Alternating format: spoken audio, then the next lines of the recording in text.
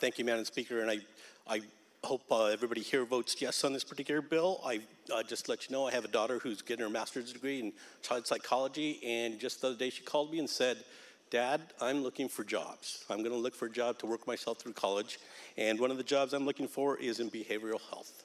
And I said, well, we've got a bill coming through. If it passes, we're going to make it easier for you to get a job so you can pay your way through college.